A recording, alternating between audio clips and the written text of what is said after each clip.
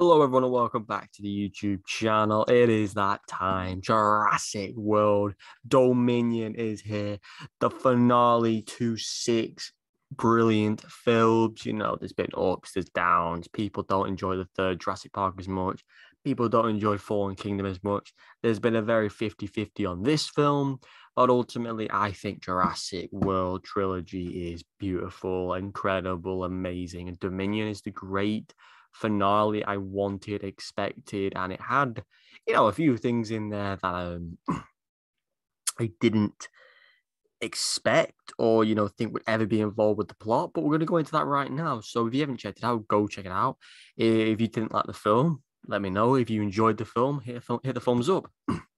um, Going off sources and what we know, this apparently will not be the finale to the Jurassic World franchise. The Jurassic World trilogy is over, but there may be another trilogy or another film or another prequel or sequel or spin-off or something else that may come from this franchise, but I don't think it'll feature the core cast. But spoilers ahead, of course, hit that subscribe button, and of course, let me know down below, out of 10, what you thought about Jurassic World Dominion. Enjoy. So, right off the bat, I want to say Jurassic World Dominion was a beautiful, incredible, credible, and heartfelt. I just love this film. You know, it's a 4 year gap in between in timeline as well, not just just in release schedule. Since Fallen Kingdom, since the dinosaurs have come into the world. And what I love about this film is it's an established world where this bio company's been created. They're the ones who, have taken in a bunch of the carnivores. And that's why there's not much death or danger in the world, because most of the animals that are in the real world are herbivores or, the mild bits and bobs of carnivores, with obviously Blue and Beta being out there as well. I love the whole Blue and Beta stuff. Blue was barely involved in the film, but Beta became a main source of the plot. I think Chris Pratt's character Owen was brilliant. I think Bryce Dallas Howard has truly got better every film. She became a mom in this film. Macy, I think, was brilliant. I think she is such an incredible actress for her age. I love the dialogue between Owen and Claire and how these three have come together to become such a good family. And by the end of it, you realize how much of a family they are. This film tackles so much, and I'm just going to talk about their sort of arc of the film, because there's two arcs of the film. There's the original trio, and then there's the new trio. On Pratt's side, you have the original, his partner in crime from the original Jurassic World. I love their little reunion, how he's working for like a secret corporation in France. I love that. I think that was incredible. There was a couple of pictures, a couple of the other original people from Jurassic World. I say original, I mean like the first of the trilogy. I think this film captivates Pratt in his prime. I think he has carried the Jurassic World trilogy in such a good way, from the first one being so, reserved and just being there, being this guy who has to step up and save the park, to the second one where he's having to take on the responsibility of helping Claire, and the third one he becomes the guy who he very much has to get Beta back because he wants Blue's admiration. He wants to save his daughter, per se. And I want to talk about this. The first one, the chemistry, Owen and Blue's relationship was fantastic. The second one, you can tell it had drifted so much because Blue had been isolated on this island, and Owen had just sort of let it be what it is. And then we get into the third one at the start. It's been 4 years since these two have proper interacted with each other. Blue he won't harm him, but he's still very respectful, and he keeps his distance from Owen. He's not going to hurt Macy. And then obviously with Beta disappearing, you see Blue getting angry and angry, but you can see a little bit of trust that he knows Owen will bring him home. And by the end of the film, you see this mutual respect, and it's one of the most beautiful scenes to signify their relationship. Beta's obviously ultimate return to Blue after everything that goes down, I will talk about in a minute. Blue goes off, you think, oh, okay. But then he comes back and you're thinking he's going to do a little noise. And then he don't do the noise. Owen just senses that he's come back. They stare at each other. And that little nod from each of them is a beautiful recognition of how far Owen has come from being just a generic raptor trainer to bringing home his child or her child. I can't remember if Blue's a girl or a boy. And I just think it's the most beautiful thing about his trilogy. I adore Pratt as an actor, from everything he does with Marvel and the Jurassic series and the Passenger film. He's a brilliant actor. He puts his all into these roles. And it's always more meaningful when there's roles and there's stories like this. There's the bigger picture of, saving the dinosaurs. But his purpose was to have this relationship with Blue. He wanted Blue to live with him at the end of Fallen Kingdom. It didn't happen, but now you can see that mutual respect, and I loved it. And obviously, we have to talk about Ian Malcolm, Alan Grant, and Ellie Sattler. Three absolutely brilliant characters brought back from the original Jurassic Park, who obviously featured in the follow-up to as well. Sam Neill, what a guy, what a brilliant, brilliant guy. I loved his role with, I can't remember the woman who plays Ellie Sattler, but is it Laura Dern? Laura Dern, yeah,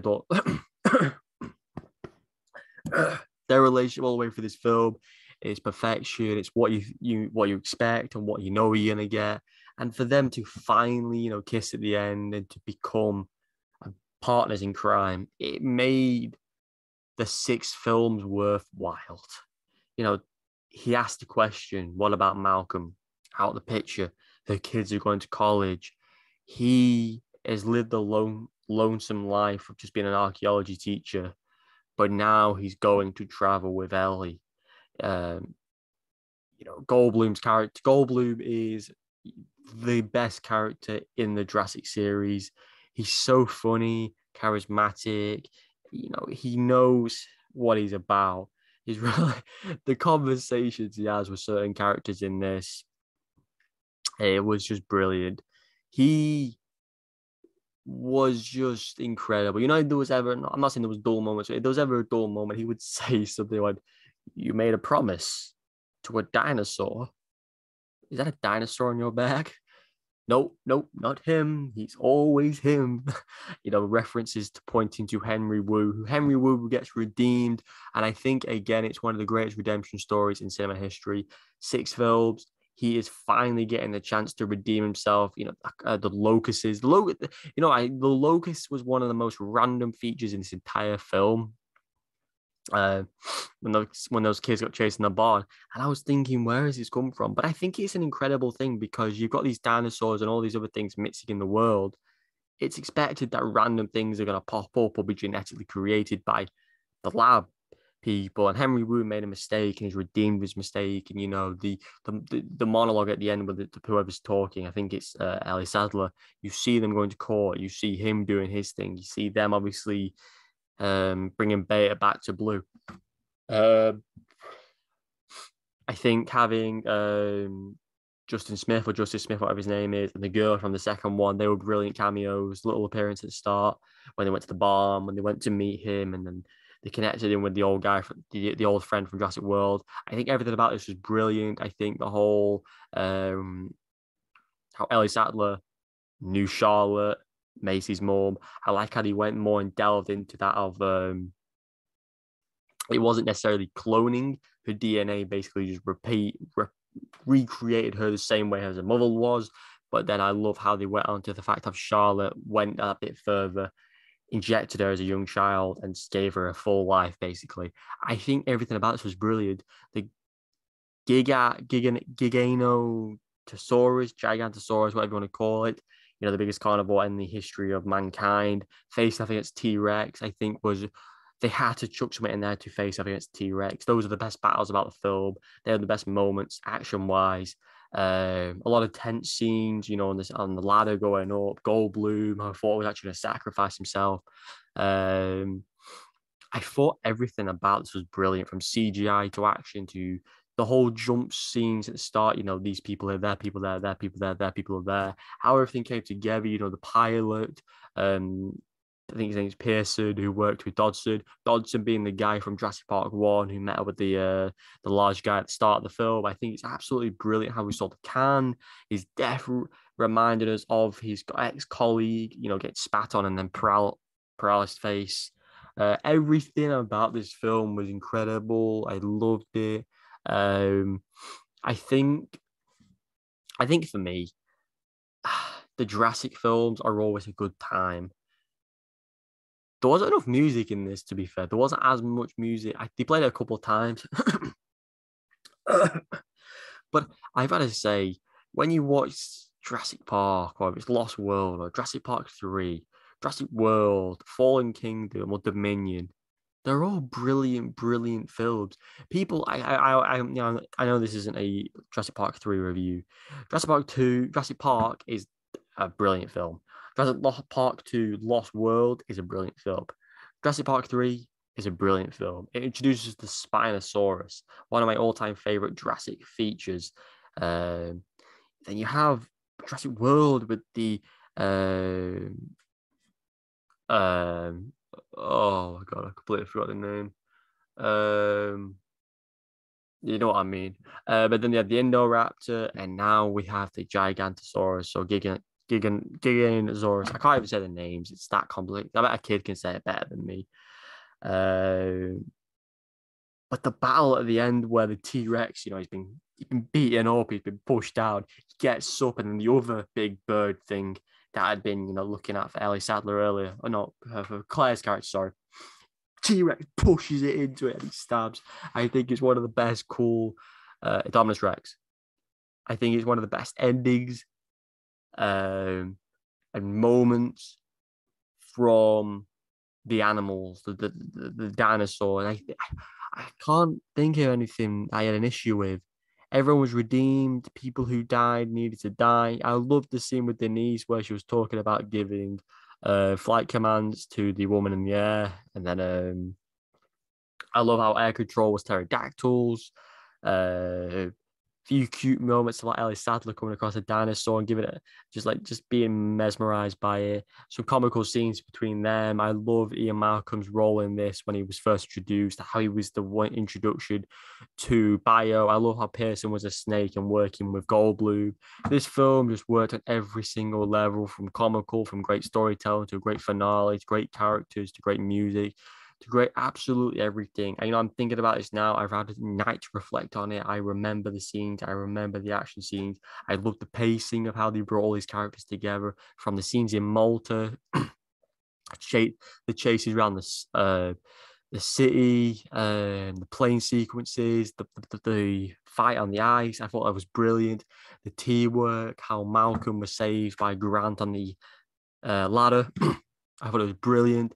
We got wraps up about Macy's storyline. Blue and Beta lived happily ever after.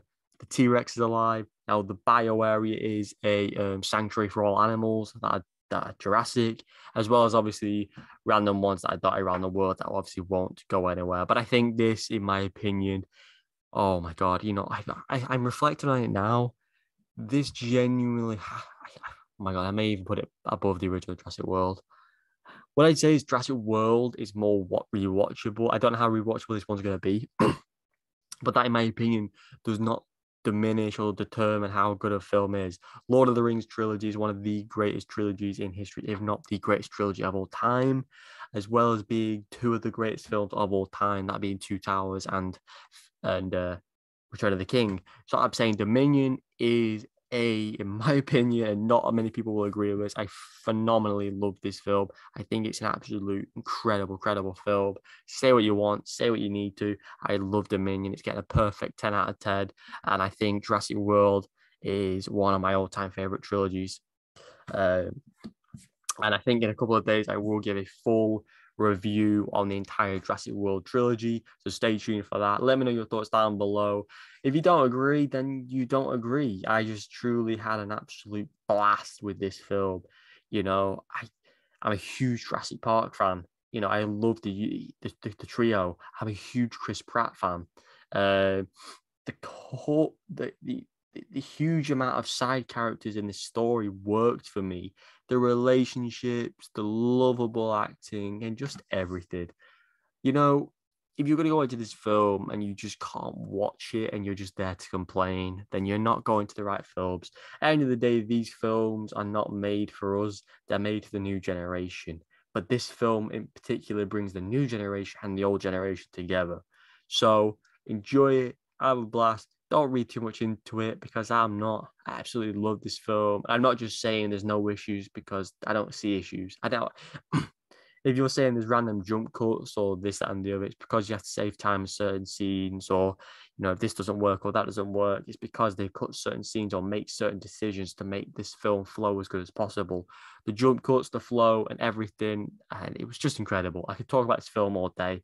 And one last thing I want to say is at the end, I loved how the T-Rex went along through the circle bit and made the logo. I think that was a great touch, a great moment, and the T-Rex will always be the greatest dinosaur in Jurassic history alongside the raptor. I hope you enjoyed the video. Hope you share some of my opinions, and of course, stay tuned for more with my Jurassic Park trilogy series coming soon, the Jurassic World analysis trilogy coming soon, as well as more, of course. Stay tuned for more. Take care, hit the subscribe button, leave a like, and goodbye.